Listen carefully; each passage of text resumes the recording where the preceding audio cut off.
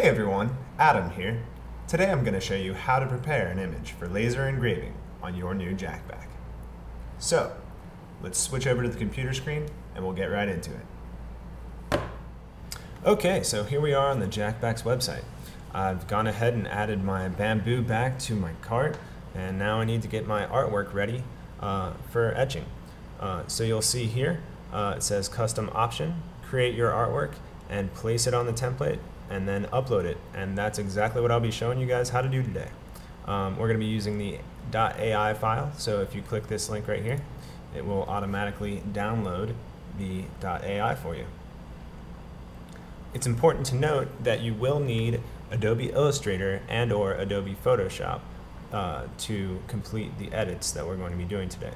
But that's not a problem if you don't have it. It's available for a free 30-day trial download.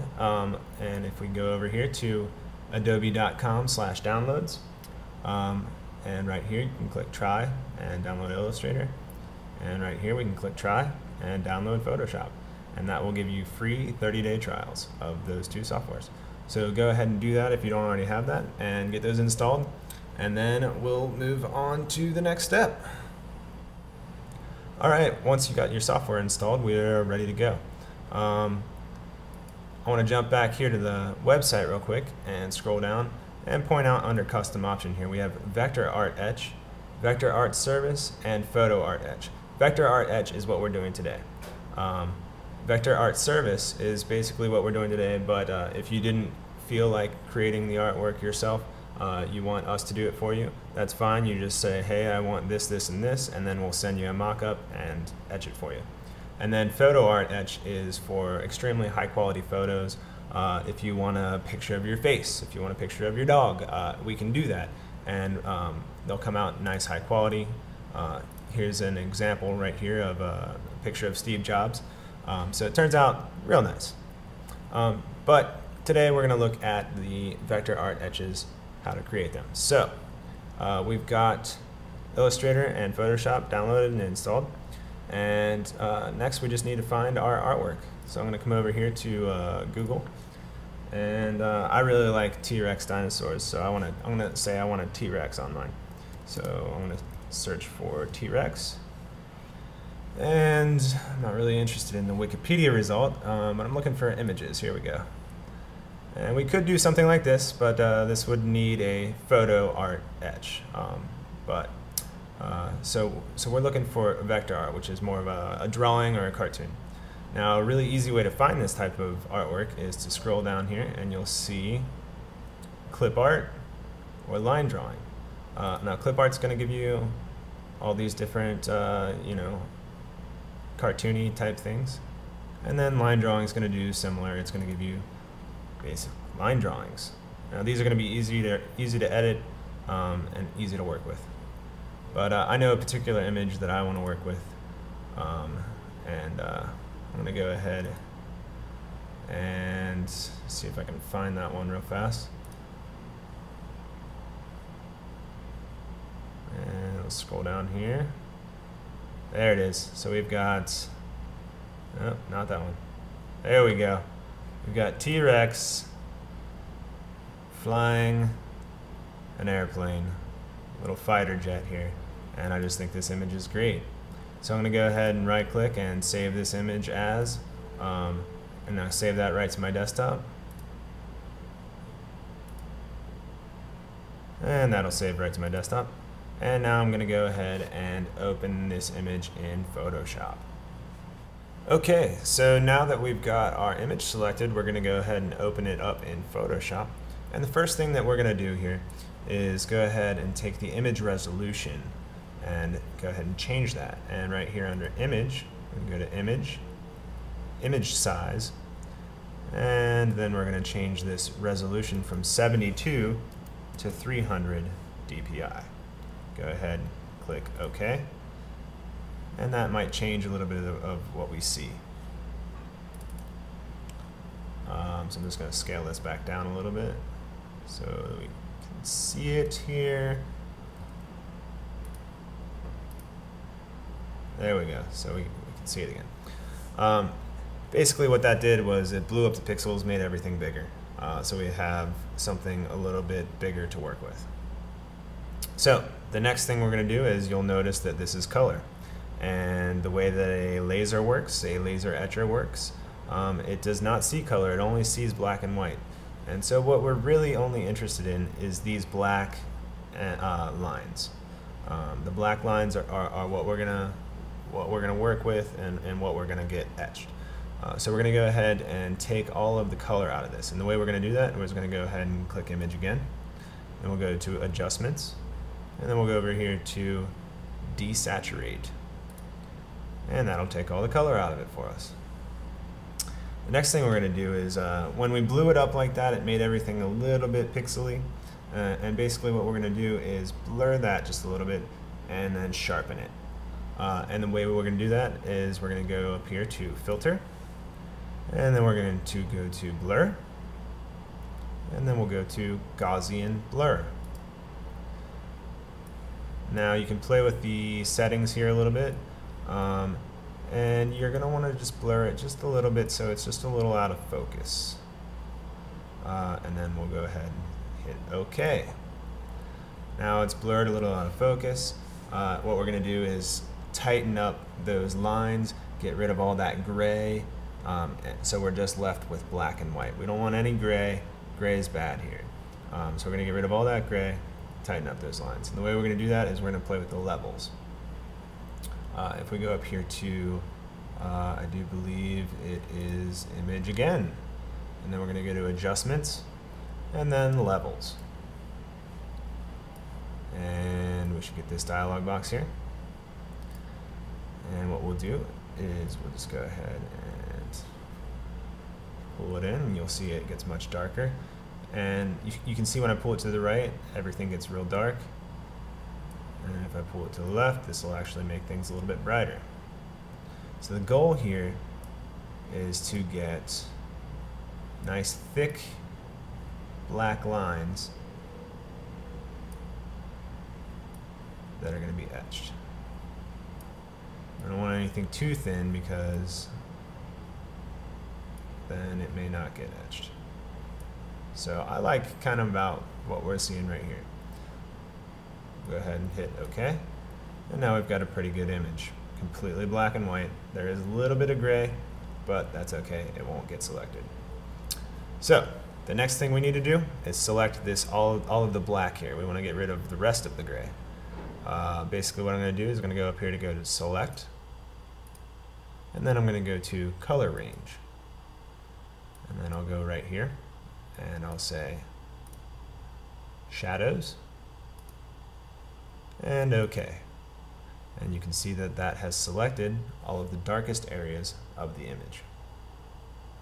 Now I'm going to come over here to my layers and paths, and I'm going to go ahead and click on this paths tab on the right hand side here. And then once I click on the paths tab, I can come over here and click on this drop down arrow. Oh, you guys can't see that. Let me drag that over just a little bit so you guys can see it. So once I click on the Paths tab, I can click on the drop-down arrow, and then I'll select Make Work Path. I'm sorry, not New Path, Make Work Path. And then the tolerance, I'm going to keep it at 1. You can play with the different tolerances and see what kind of different effects you get. But usually, just keep it right at 1. Hit OK. And what that's going to do is go ahead and create a path around all the black areas. I don't know if you can see that, but there's little lines around all those black areas now. So now we basically need to select these paths. And to do that, we need the path selection tool, which is an arrow as well, but it's down here. It's this arrow right here. And the shortcut for that is A, the letter A. And basically I'm going to start up here, click, drag, and just select all of those paths. Now, all of my work here in Photoshop is pretty much done. After I select these paths, what I'm going to do is copy them, and I can do, it doesn't look like I can do a right click.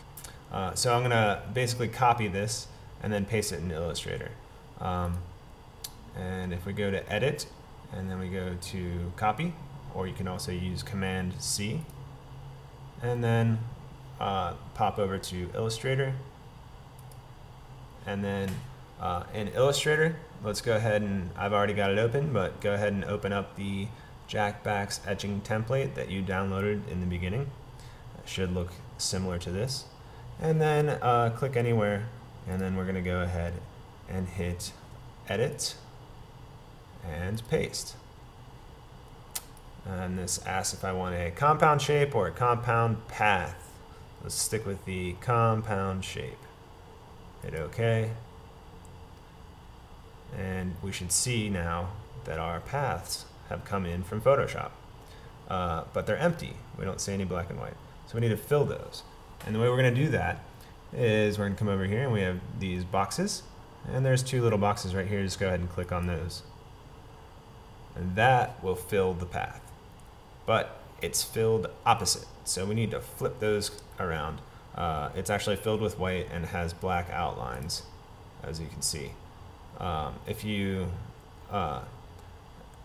we need to flip it around. We need to make it opposite. We can just hit this little double arrow elbow thing, and that flips it around.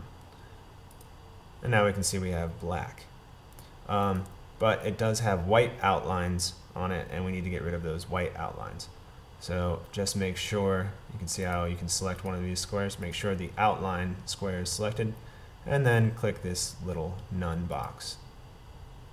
Now that gets rid of the outlines, and we have some beautiful black artwork.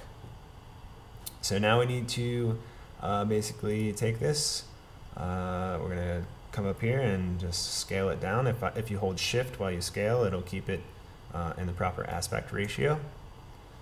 And then we'll pull it over here and put it on our iPhone. So I'm going to zoom in just a little bit on the phone so I can see what I'm doing. And let's see, I want to kind of take up the bottom half of the phone. So, actually I'm going to go ahead and actually stretch it out a little bit. So that looks pretty cool, but I want to stretch it out. You can do, different things to it. I'm going to stretch it out just a little bit. And then we've got our T-Rex flying our airplane. We've got our T-Rex flying our bomber here. I'm going to add some text to it, so let's go ahead and add some text. A little bit of dynamite. And I like that font. That's a good font. And then make it bigger.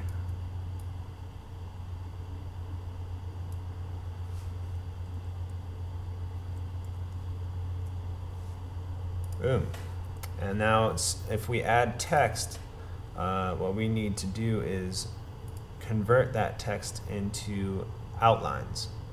And the way that we do that is first select the text. So we have a box around the text. And then we're going to right click or control click on the text. And then we're going to say create outlines.